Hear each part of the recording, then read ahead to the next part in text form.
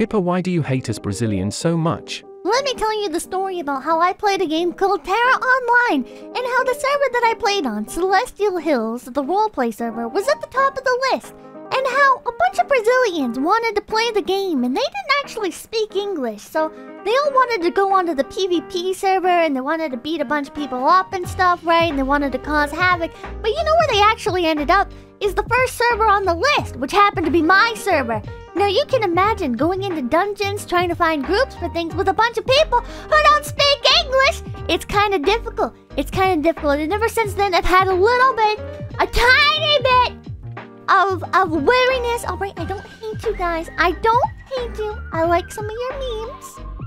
But I will say, you made my life a living hell in that game. Jesus Christ, please learn how to use Google Translate at least! Please!